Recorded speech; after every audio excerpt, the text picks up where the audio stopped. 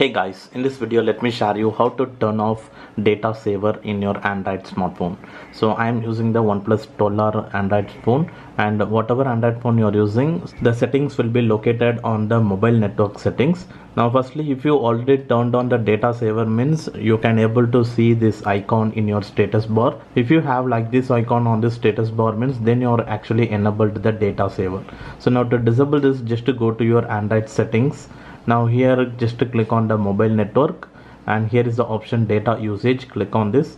Now click on the data saving. So now by default it's actually turned off. In case if it turned on, means just to disable it.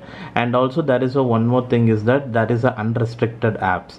So by default the unrestricted application is only for Google Play services, but additionally you can add multiple apps based on your preference, because once you actually turned on the data saving, it actually restrict the apps in the background. So you will not able to receive messages from the social media application like WhatsApp, Instagram, or whatever else. And also the Gmail, if you receive any emails continuously, means so there will be some delay in that, it will not comes out instantly. To overcome this problem, here is the option unrestricted apps. Just to click on this. Now here click on the allow. Now whatever apps you want to give the exclude for that, for data saving, so you can add that applications, and after that here it actually comes out. So I actually given for Gmail, Instagram, and WhatsApp business. Now this WhatsApp business or Gmail, Instagram will not be get affected. So if anyone send message in WhatsApp, means I can instantly able to get notified about that, even if I'm actually turned on the data saving option.